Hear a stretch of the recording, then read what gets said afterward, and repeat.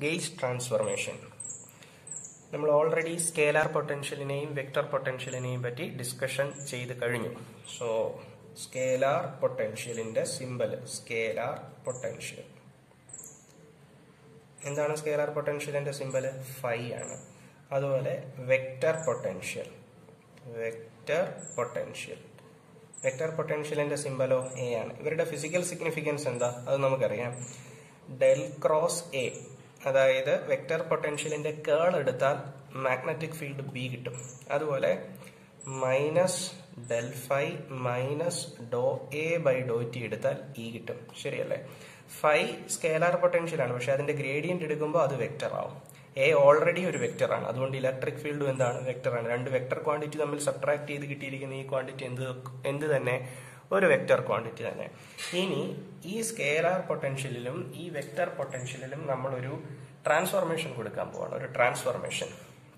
Okay, അപ്പോൾ ഞാൻ transform ചെയ്യുന്നത് ഇങ്ങനെയാണ്. ഇപ്പോൾ ഓൾറെഡി നമ്മുടെ വെക്ടർ പൊട്ടൻഷ്യൽ ആരാണ്? എ ആണ്. So let A minus del phi is equal to A dash. എന്താ ചെയ്തതെന്ന് മനസ്സിലായല്ലോ? എയിൽ നിന്ന് ഡെൽ ഫൈ കുറയ്ക്കും, അപ്പോൾ കിട്ടുന്ന ക്വാണ്ടിറ്റിയെ എ ഡാഷ് എന്ന് വിളിക്കും. ഓക്കെ, സോ എ ഒരു വെക്ടർ ആണ്, ഡെൽ ഫൈ ഒരു വെക്ടർ ആണ്, അതുകൊണ്ട് എ ഡാഷും ഒരു വെക്ടർ ആണ്. എന്നിട്ട് നമ്മൾ എ ഡാഷിന്റെ കേൾ എടുക്കാൻ പോവാണ്. എ ഡാഷിന്റെ കേൾ എടുക്കുമ്പോൾ നമുക്ക് എന്ത് കിട്ടും എന്നാണ് നമ്മൾ ഡിസ്കസ് ചെയ്യുന്നത്. Okay, so del cross A dash ആണ് നമുക്ക് കാൽക്കുലേറ്റ് ചെയ്യേണ്ടത്. That is del cross A ഡാഷിന്റെ സ്ഥാനത്ത് എന്ത് എഴുതണം? എ ഡാഷിന്റെ വാല്യൂ കൊടുക്കുക. എന്താ A ഡാഷിന്റെ value? Vector A minus del phi ആണല്ലോ. Okay, so this is equal to del cross അകത്തേക്ക് ഓപ്പറേറ്റ് ചെയ്യണ്ടേ. സോ എങ്ങനെ വരും? Del cross A first time minus second ടൈമോ del cross del phi എന്ന് വരും. ഡെൽ ക്രോസ് ഡെൽ ഫൈ അല്ലേ? A cross A B cross B ഒക്കെ 0 ആണെന്ന് നമുക്കറിയാം. അപ്പോ ഒരേപോലെയുള്ള ആളുകളുടെ ക്രോസ് വന്നിരിക്കുന്നത് കൊണ്ട് ഈ ടൈം എന്തായി പോവും? 0 ആയി പോവും. So the result is del cross A. Okay, del cross A എന്താണ്? വെക്ടർ ബി ആണ്. അപ്പൊ എന്ത് മനസ്സിലായി? നമുക്ക് കിട്ടിയ കാര്യം ഇതാണ്. ഡെൽ ക്രോസ് എ എടുത്താൽ വെക്ടർ ബി ആണ്. അതുപോലെ ഡെൽ ക്രോസ് എ ഡാഷ് എടുത്താലും എന്ത് തന്നെ? വെക്ടർ ബി തന്നെ. അതായത് വെക്ടർ പൊട്ടൻഷ്യലിൽ വരുത്തിയ ഈ ചേഞ്ച് ആണ് ഏറ്റവും ഇമ്പോർട്ടന്റ് ആയിട്ടുള്ള ചേഞ്ച്. ഈ ചേഞ്ചിന്റെ പ്രത്യേകത എന്താ? വെക്ടർ പൊട്ടൻഷ്യലിൽ ഇങ്ങനെ ഒരു ചേഞ്ച് വരുത്തിയാൽ മാഗ്നറ്റിക് ഫീൽഡിനെ അത് ബാധിക്കുന്നില്ല. അതായത് ഒറിജിനൽ ആയിട്ടുണ്ടായിരുന്ന വെക്ടർ പൊട്ടൻഷ്യലിന്റെ കേൾ എടുത്താൽ ബി കിട്ടും, ട്രാൻസ്ഫോംഡ് ആയിട്ടുള്ള വെക്ടർ പൊട്ടൻഷ്യലിന്റെ കേൾ എടുത്താലും ബി കിട്ടും. അപ്പോൾ നമ്മൾ പറയും ബി ഇൻവേരിയന്റ് ആണ്. ബിക്ക് എന്ത് വരുന്നില്ല? ചേഞ്ച് വരുന്നില്ല. അപ്പോൾ നമ്മൾ ഇങ്ങനെ കൺക്ലൂഡ് ചെയ്യും, magnetic field is gauge invariant. Magnetic field is gauge invariant. Okay, അതുകൊണ്ട് ഇതിനെ ഗേജ് ട്രാൻസ്ഫോർമേഷൻ എന്നും ഗേജ് ഇൻവേരിയൻസ് എന്നും പറയാറുണ്ട്. ഗേജ് ഇൻവേരിയൻസ് എന്ന് പറഞ്ഞാൽ ആരാണ് അവിടെ ഇൻവേരിയന്റ് ആയിട്ട് നിൽക്കുന്നത്? ഇൻവേരിയന്റ് എന്ന് പറഞ്ഞാൽ ചേഞ്ച് ഇല്ലാതെ നിൽക്കുന്നത്, അത് മാഗ്നറ്റിക് ഫീൽഡ് ആണ്. എന്താണ് കൊടുത്ത ട്രാൻസ്ഫോർമേഷൻ? ഇതാണ് കൊടുത്ത ട്രാൻസ്ഫോർമേഷൻ. ഓക്കെ, ഇനി ഇതുപോലെ സ്കേലാർ പൊട്ടൻഷ്യലിലും ഒരു ചേഞ്ച് കൊടുക്കാൻ പോവാം. നമുക്ക് ഓൾറെഡി ഉള്ള സ്കേലാർ പൊട്ടൻഷ്യൽ ആരാ? ഫൈ ആണ്. ഞാൻ ആ ഫൈയിൽ കൊടുക്കുന്ന ചേഞ്ച് ഇതാണ്. ഫൈയോട് ഡോ phi by Dr T add ചെയ്യാൻ പോവാണ്. അപ്പൊ കിട്ടുന്ന ക്വാണ്ടിറ്റി എന്തോ ആ ക്വാണ്ടിറ്റിയെ നമ്മൾ ഫൈ ഡാഷ് എന്നാണ് വിളിക്കുന്നത്. ഓക്കെ, അപ്പൊ സ്കേലാർ പൊട്ടൻഷ്യൽ വെക്ടർ പൊട്ടൻഷ്യലിനെ ചേഞ്ച് ചെയ്ത പോലെ തന്നെ എന്ത് ചെയ്തു? സ്കേലാർ പൊട്ടൻഷ്യലിനെയും നമ്മൾ ചേഞ്ച് ചെയ്തു. എന്നിട്ട് ഈ സ്കേലാർ പൊട്ടൻഷ്യലിന്റെ, അതായത് ഫൈ എന്ന സ്കേലാർ പൊട്ടൻഷ്യലിന്റെ ഒരു യൂസ് എന്തായിരുന്നു? അത് നമുക്കറിയാം. Minus del phi minus Dr A by Dr T എടുത്താൽ നമുക്ക് എന്ത് കിട്ടും? ഇ കിട്ടും. ഇത് വെക്ടർ ആണ്, ഇത് വെക്ടർ ആണ്, ഇതും വെക്ടർ ആണ് ആണല്ലോ. അപ്പൊ minus del phi minus Dr A by Dr T എടുക്കുന്നതിന് പകരം ഞാൻ ട്രാൻസ്ഫോംഡ് ആയിട്ടുള്ള പൊട്ടൻഷ്യലുകളാണ് യൂസ് ചെയ്യുന്നത്. അതായത് ഫൈയുടെ സ്ഥാനത്ത് എന്ത് കൊടുക്കണം? ഫൈ ഡാഷ് എന്ന് കൊടുക്കണം. എയുടെ സ്ഥാനത്ത് എന്ത് കൊടുക്കണം? നമുക്ക് മുമ്പേ കിട്ടിയല്ലോ, എ ഡാഷ് എന്നും കൊടുക്കണം.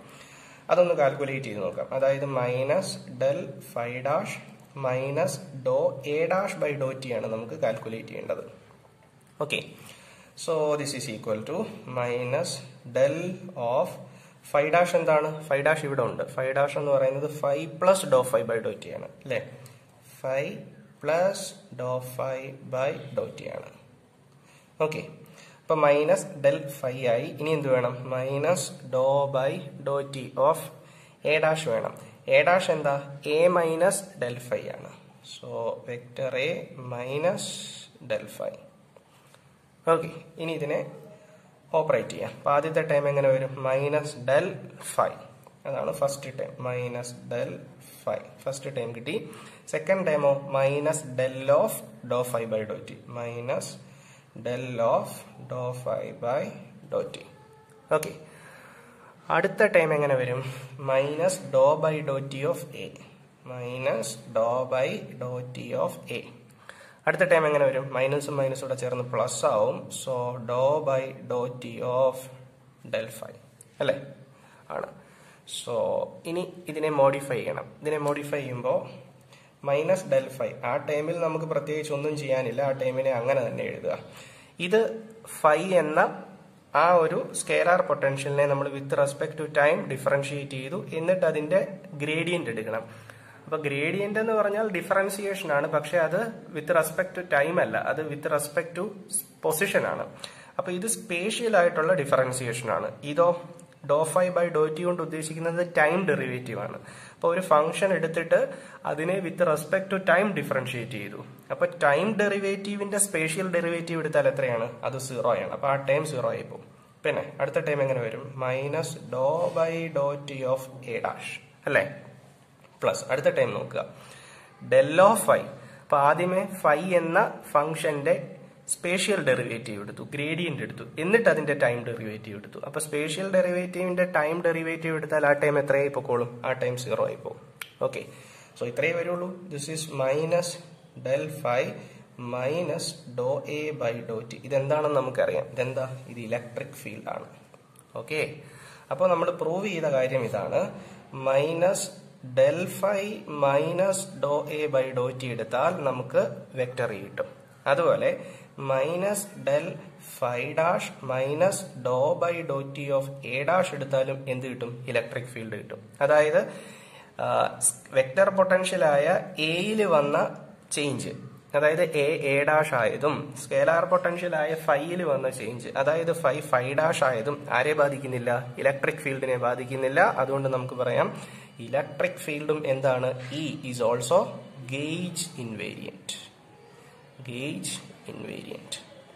ഓക്കെ, സോ ഇലക്ട്രിക് ഫീൽഡും മാഗ്നറ്റിക് ഫീൽഡും ഗേജ് ഇൻവേരിയന്റ് ആണ്. ഇലക്ട്രിക് ഫീൽഡിലും മാഗ്നറ്റിക് ഫീൽഡിലും നമ്മൾ ട്രാൻസ്ഫോർമേഷൻസ് കൊടുത്തു നോക്കി, പക്ഷെ അവർക്ക് ചേഞ്ച് വന്നിട്ടില്ല. അപ്പോ വെക്ടർ പൊട്ടൻഷ്യലായ എയിൽ കൊടുത്ത ഈ ട്രാൻസ്ഫോർമേഷനും സ്കേലാർ പൊട്ടൻഷ്യലായ ഫൈയിൽ കൊടുത്ത ഈ ട്രാൻസ്ഫോർമേഷനുമാണ് എന്തെന്നറിയപ്പെടുന്നത്?